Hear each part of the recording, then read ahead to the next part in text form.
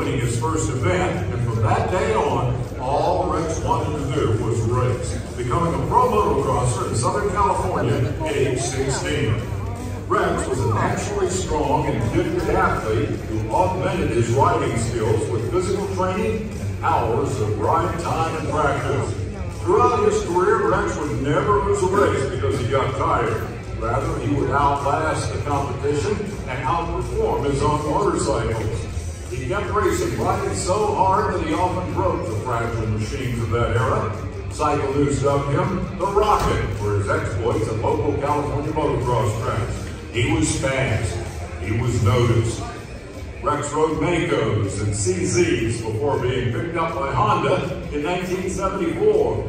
Riding the Honda Elsinore, he won the opening moto at Daytona. The first turn crash in the second moto cost him the overall. Staten won a lot of first motos and garnered a few podiums. Honda was pleased with Rex's speed and aggressive riding style.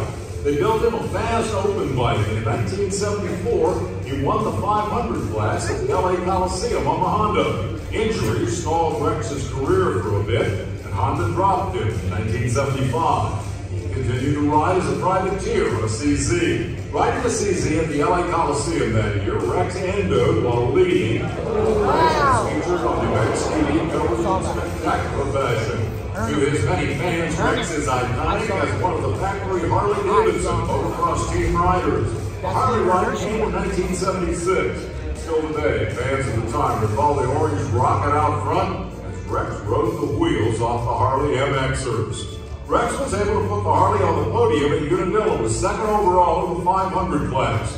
It was his best finish on the orange machine in MX Nationals. He finished 8th in points in the 500 Motocross National Championship that year. In '78, Rex was on Yamaha, where he would stay for several seasons. The Yamaha was good, strong enough to survive 2 full motos under Rex. He started winning. He won the 250 Supercross class at Daytona in 1980. He was on his way to one of the best seasons yet. Then he injured his shoulder and had to sit out the rest of the year.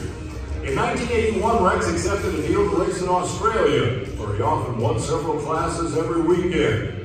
Then he went to South Africa from '82 to '85, dominated the sport, and inspired future world champions like Greg Albertine to race motocross. Rex returned to the USA and considered retiring from motocross. Then he entered the Vet World Championship on a bike loaned to him by Eddie Lawson, and he won. He became a regular at the big vet events and contingency races. By 1993, he was doing off-road and desert events with Team Green while running a little shop called Rocket Rex Racing.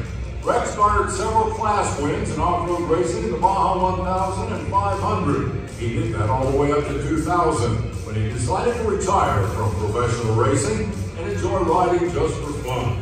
Today, Rex is a successful plumber in Southern California. Rex Staten turned pro at 16 and continued to race professionally until he was 46. It's been an amazing career with over 2,000 professional wins on 3 continents. And the name, Rocket Rex, still resonates in a sport as a metaphor for pit bull determination and a fierce will to win. The Trailblazers proudly welcome Rocket Rex Staten to all of the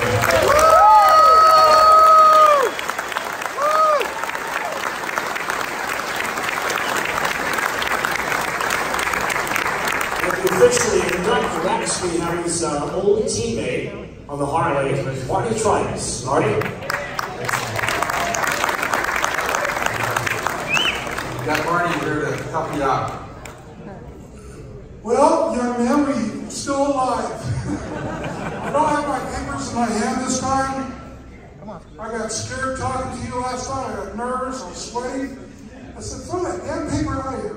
Let's start over. This is the real Marty Tribe, still 14 years old today. But we're here about Rocket Rex. And he asked me if I would say some words for him, and I said I'd love to. How do you describe Rocket Rex? If you know anything about Rocket Rex, you don't have a little bit, but you have a lot that you can talk about. We won't go there, right? I've been racing with this gentleman since 1970. When I first heard about this rocket band, he's a skinny, tough, he could eat a whole bowl if he wanted. He was mean, and it scared me. And the other riders are saying, look at, who's this Rocket Rex kid? So we got to meet through the years and learned about him. And what sticks out to me about Rocket is he earned everything he had. He wasn't rich. His father helped him. And it was kind of like our thing too. If we didn't work hard and make things last, work on the machineries, it wasn't just given to us. And so I identified with Rex quite a bit. This man went through a lot of hard times. He was not unapproachable, but people were, but we were terrified of Rex. Because he not only did his walking and talking on the track, he proved it. And he was tough as they come. And I'm going to tell two small stories about Rex, what stands out in my head the most. Carlsbad, an epic battle. Yep. John DeSoto in his prime. You know John DeSoto. This man today at 70 can do 100 push-ups. Imagine 1970, 69, 71. Rex and John get in a battle that was epic. And we are on the sidelines getting to watch this. He's chasing John DeSoto down. It's getting to the end of Carlsbad. And on the downhill, which we call the freeway, Rex thought he'd make a move on John, and he overshot and hit John so hard I couldn't believe it. John didn't fall. Rex managed to go off and win the race. Sorry, back up. Same moto as the last moto. There's 2 laps to go. John DeSoto, you could see in his face, he was mad. And I go, oh my God, something's really going to happen down here. And there he goes, he's chasing Rex. Rex is going like a madman. They get down to the bottom of the freeway again. And in those days, he used to go all the way straight down to the right-hand turn before the drop-off to the finish line. John DeSoto, all he did was upshift that bike, and he never let out the throttle, and we were standing, and I go, Rex is gonna die. Rex started making his turn, and John DeSoto spearheaded him like a D4 dozer. Rex and his bike went into the chain link fence, and I swear, you could look at it, we thought we were gonna have to peel him out of the fence. DeSoto went on to win, but I truly thought that Rex was dead. And I said, he's got to be dead. He's so tough, he gets up the fence, the bike's broken, and he didn't die, he went on to live and battle again. Last quick story, Saddleback Park. He passes a kid in the race. The father doesn't like the pass. Finish line's done. Rex wins the race. He pulls off the track. This rider's dad had a 24-inch crescent wrench. Wham! Hits Rex right across his face. I was standing there. Blood pouring out. And I see him still putting along. He didn't fall off his bike. He kept riding to his death. An average man would have died. Broken teeth. It was a mess. He was bloody. Well, if you ever met Rex Staten's dad, that was one man you did not want to piss off. So I was thinking, we got to go see this. Well, it didn't end well. Rex Staten's dad went over there and pulverized this poor rider's dad. And so all the stories you heard of how tough this gentleman was on the bike, they didn't get any tougher than this man. He worked for it hard. He got there. He wrote crap sometimes. He made it look good. And he's one of the true guys that went out and won with what he had, even when they were not thinking he could win.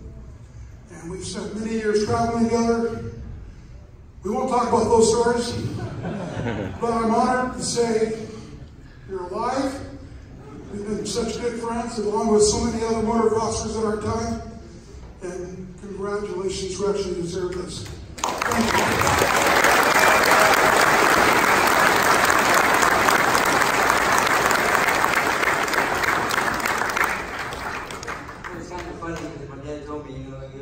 Go out there, you're going to ride.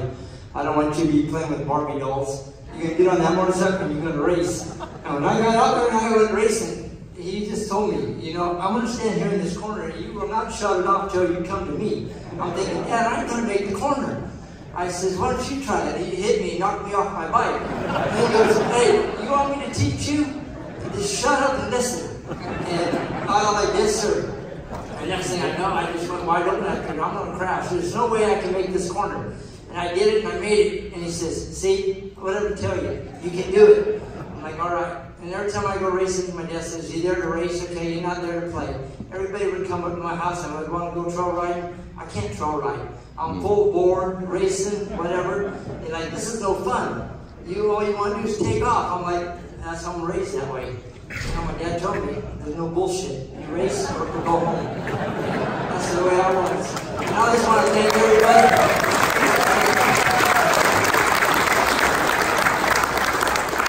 You have said before, and nobody has been able to disprove you, that you've won more motocross races in America than any other American. Yeah, Larry, I looked it all up and everything. I have 2016 professional wins in my career of 30 years. South Africa, and I would like to teach motocross schools and that in South Africa. And the trade and the motorcycle industry has been great to me. And I want to thank my wife because she had to put up with a lot of shit. I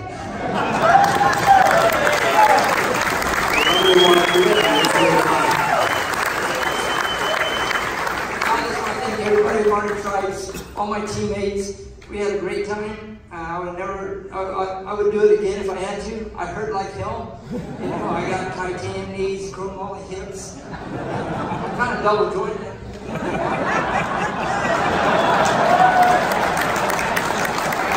I just broke my hand. And I had to pull my dog off my other dogs, and my dogs were trying to kill my dog. I fell back and broke my scaphoid 2 nights ago. I was going to wear a cast. And I said, no, I ain't going to go to the cast. You got to take away something. Like people trying to grab my dog and pull it off. And I'm trying to pick up 2 dogs at once. And I fell. Gene Woods is here tonight. He promoted at Victorville Speedway. We talked to him and asked, I'm going to be here announcing and Rex is being inducted. He says, I'll never forget that jump that you made at Victorville Speedway. I don't know how many cars you went, whatever you went over, but it was incredible. Remember that? Yeah, I had to hit the right, actually go through that chain link fence in the dark, through that valley, over the jump, into a bunch of lights, and I jumped 16 cars, and I had about probably 50 feet to stop, and then I landed, and it was kind of wet, and when I landed and hit a sprinkler box with a foot peg. When the bike bottomed out, it kicked me sideways. I hit between turn 1 and turn 2 of the speedway track, face first, shattered my helmet. I slid up, my bike hit the wall, came down, landed on my back. I came out, and there he was there. He goes, Dad, how are you? I said, I'm great. I got all my gear on and everything. Really, I had a hematoma on my elbow, tore my big toenail off. And I'm great. Rex Staten!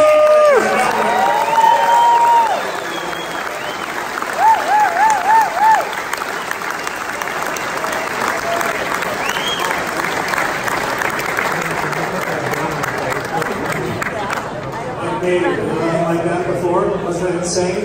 It's crazy. Rex Staten. This guy here at Top Racing, announcing after I won the Coliseum, he says, hey, you got to come to my house. I'm going to give you some information. And I'm speaking because I was always really shy. You know, I said, okay. And Larry's been my hero ever since. And I love him to death. All right. Woo!